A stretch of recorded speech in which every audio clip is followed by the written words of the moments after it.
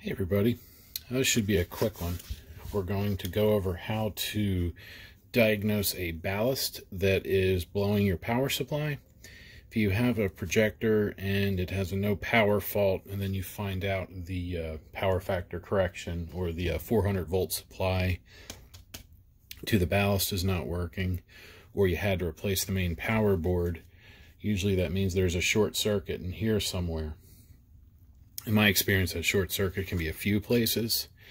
It can be on the actual output MOSFETs here, or more commonly I see it on the input MOSFET, or the primary switching MOSFET, I'll call it. The power comes in through here, and once it's coming in there, it goes through a coil, an inductor right here, marked with a 680.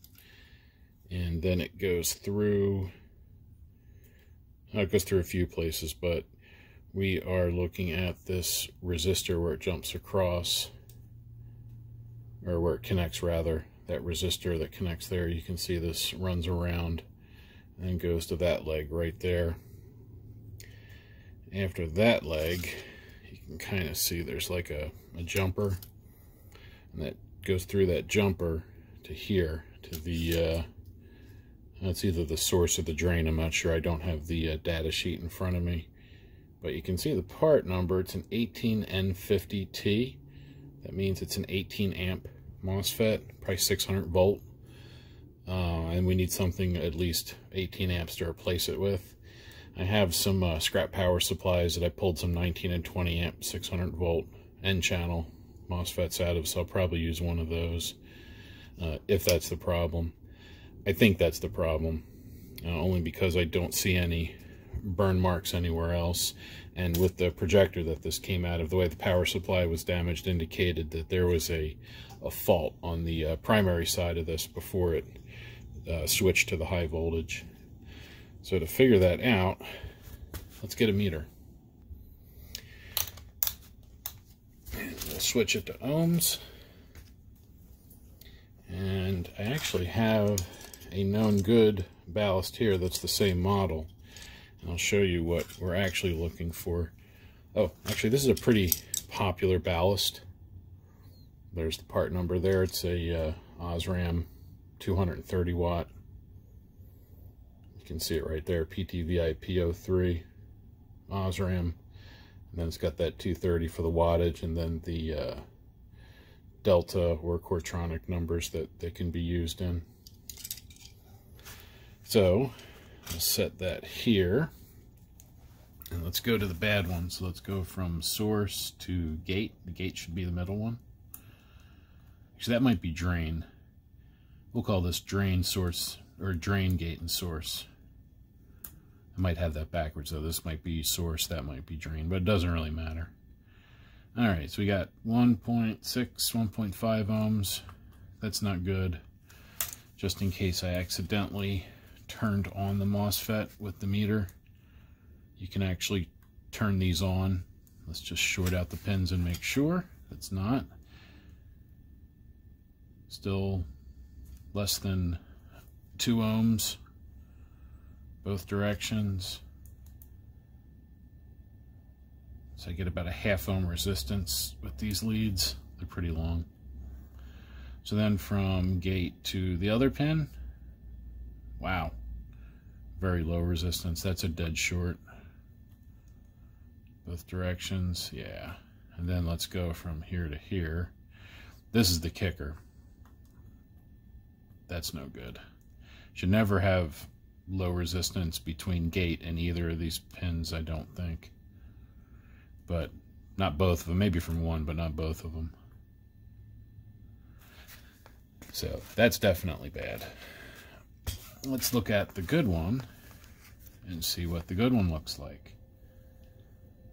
So we have infinite resistance from gate to whatever pin 1 is, and then from gate to pin 2, or pin 3 rather, so from 2 to 3 we have, let's see, 5 meg that way,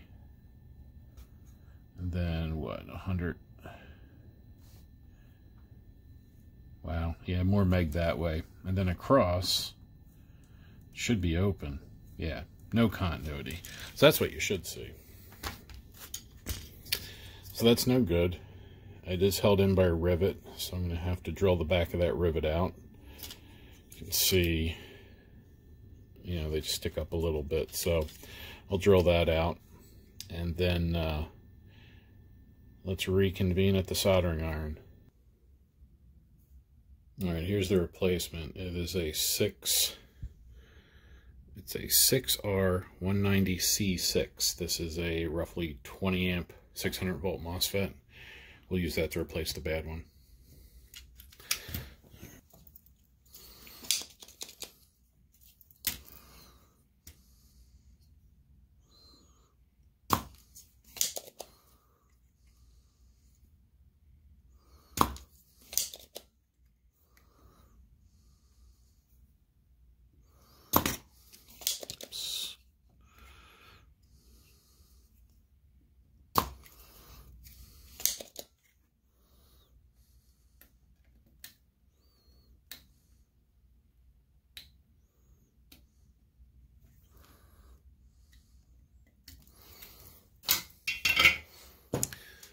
Let's see if we can, oh, I drilled the back out, as you can see. So let's give that grommet a little, or rivet a little push, and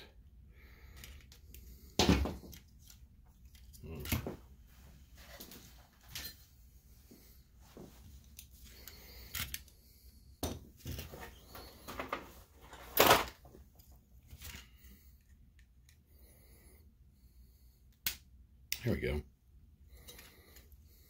Oh.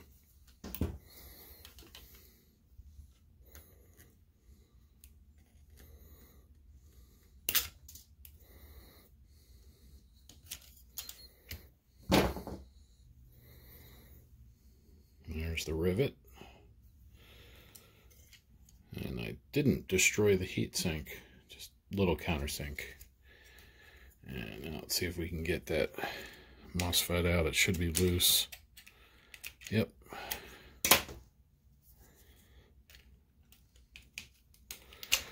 Now the fun part, putting the new one in. Oh, actually I got an idea. So here's my, let's see how well this works.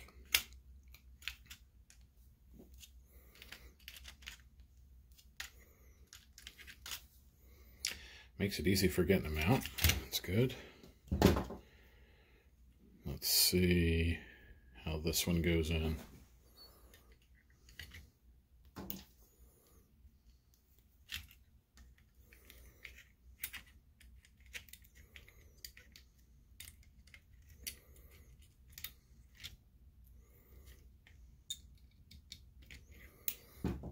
That's not bad.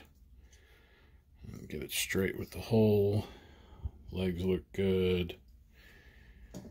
And then I have a nut and bolt, or a screw and bolt for holding it in.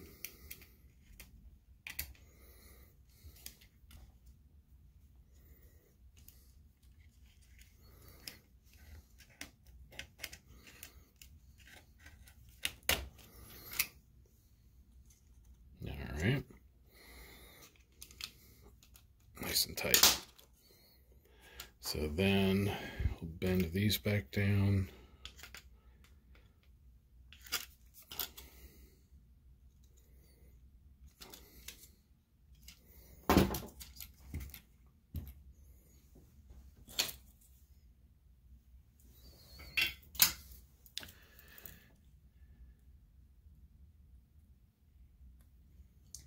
One, two,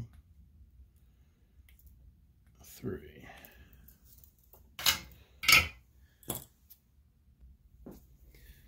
And let's check it. So, source to drain, open, good. Gate to source maybe. Gate to drain, we're in the meg. Yep, That looks good. And then we'll check these guys over here just to be safe. I'm not really checking them in any specific way. I'm just looking for short circuits. I don't see any. It's a nice thing about MOSFETs. When they fail, they tend to just short. Kind of wish they went open, but what are you going to do? But that's good.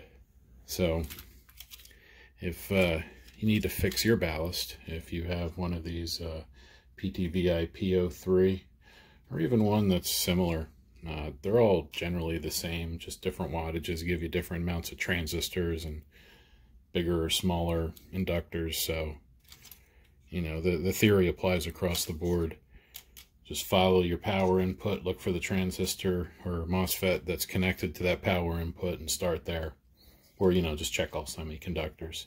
Sometimes they're mounted on a board on the side. If they're surface mounted, that makes it a little more difficult. But in this case, this ballast will go into my to be used pile, because that's a good one now. If you have any questions about your ballast, put them in the comments. If you don't subscribe, think about it. But otherwise, thank you for watching.